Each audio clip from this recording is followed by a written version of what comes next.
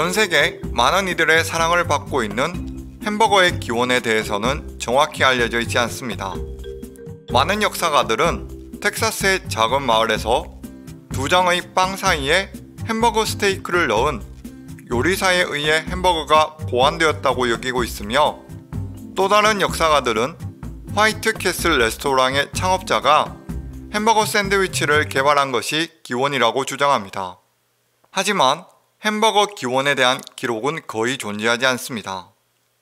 햄버거 기원에 대한 주장들은 주로 1885년에서 1905년 사이에 집중되어 있으며, 따라서 햄버거는 이 20년 사이의 어느 시점에 개발되었을 것으로 추정하고 있습니다. 다양한 햄버거 기원에도 불구하고 모든 서사들에는 공통 요소들이 존재하는데, 특히 햄버거가 놀이공원, 박람회, 회의, 축제 같은 주요 행사들과 연관된 음식으로 탄생했다는 가설이 존재합니다. 그리고 이 가설들에는 공통적으로 노점상의 요소가 존재합니다. 버거의 탄생 스토리들 중 하나는 오하이오주 켄턴의 토박이인 프랭크와 찰스 맨체스에 관한 이야기입니다. 이들은 1885년 뉴욕주 버팔로 외곽에서 열린 1위 카운터 박람회의 음식 노점상이었습니다. 축제 기간 중 맨체스 형제는 시그니처 메뉴인 돼지고기 소시지 샌드위치를 모두 소진하였고, 이들은 현지 공급상인 함부르크 정육점 주인 앤드류 클라인에게 더 많은 돼지고기를 요청했습니다. 하지만 늦여름이 길어져 더위가 계속되던 이 기간 중에 정육점 주인은 더 이상의 돼지고기를 도축할 수 없으니 다진 쇠고기로 대체해 볼 것을 제안했습니다. 맨체스 형제는 다진 소고기를 구워봤지만 맛이 없다는 것을 발견하고 고유한 맛을 만들어내기 위해 커피, 갈색 설탕과 기타 재료들을 첨가했습니다. 소고기 패티가 들어간 오리지널 샌드위치는 단순히 케첩과 슬라이스 양파를 곁들여 판매했습니다. 소고기 샌드위치로 새로운 성공을 맛보게 된 형제는 1위 카운터 박람회의 본고장인 함부르크의 이름을 따서 햄버거라고 이름을 붙였습니다. 맨체스 형제의 발명으로 그해 1885년 9월 18일은 버거 탄생 국경일로 지정되었습니다.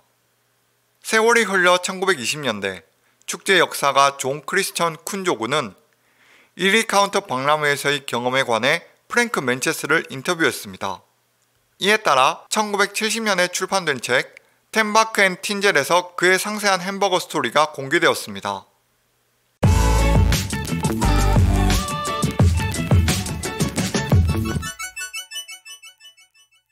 햄버거의 아버지로 거론되는 사람들 중 또 다른 한 명은 위스콘신주 시모어의 찰리 나그린입니다. 그는 15살 때 해마다 열리는 위스콘신주 오타가미의 박람회의 노점에서 함부르크 스테이크를 판매했습니다.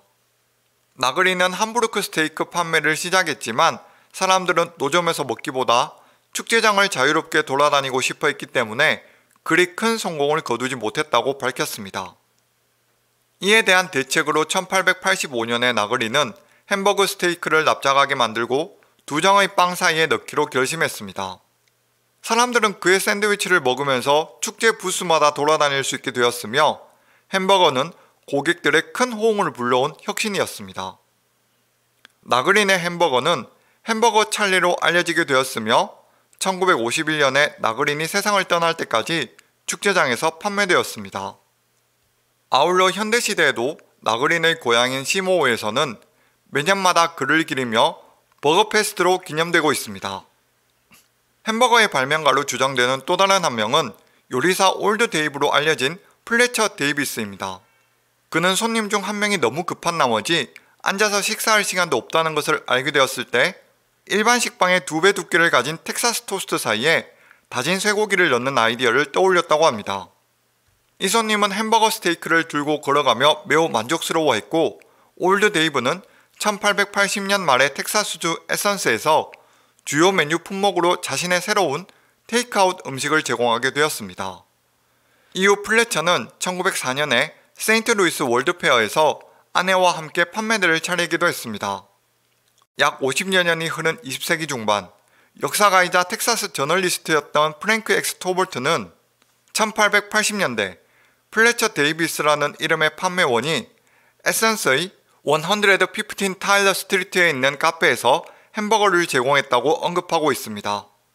이에 현지 주민들은 데이비스가 당시 자신이 발명한 요리에 명확한 이름을 짓지 않은 채 소고기 샌드위치를 판매하고 있었다고 주장합니다.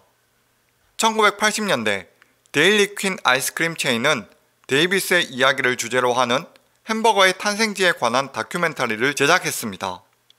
또한 올드 데이브 햄버거 샌드위치의 스토리는 로널드 L. 맥도날드의 책 The Complete Hamburger에 언급되어 있는 것을 볼 수 있습니다.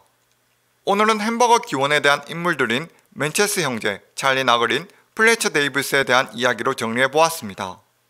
그럼 끝까지 시청해주셔서 감사드리며 평안한 하루 보내세요.